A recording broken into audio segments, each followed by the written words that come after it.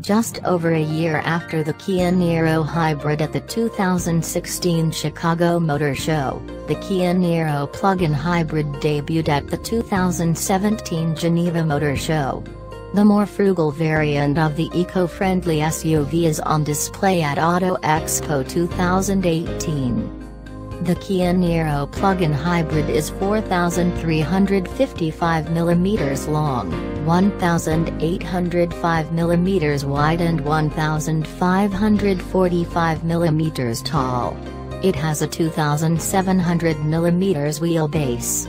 It pairs a 1.6-liter GDI engine with an 8.9 kWh lithium-ion battery pack that weighs 117 kilograms.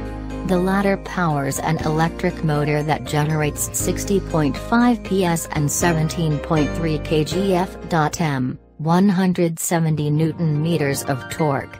The combustion engine produces 105 PS and 15 kgf.m, 147 Nm of torque.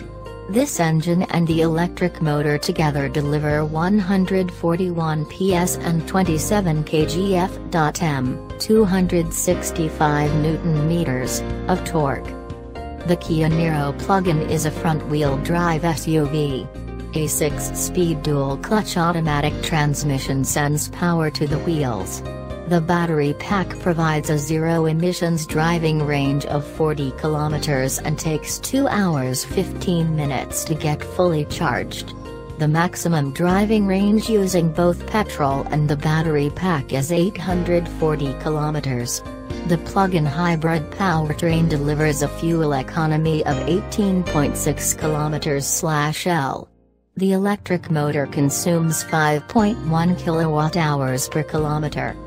The Kia Niro for Kia is like what the Hyundai Ioniq is Hyundai, a dedicated electrified vehicle with multiple powertrains.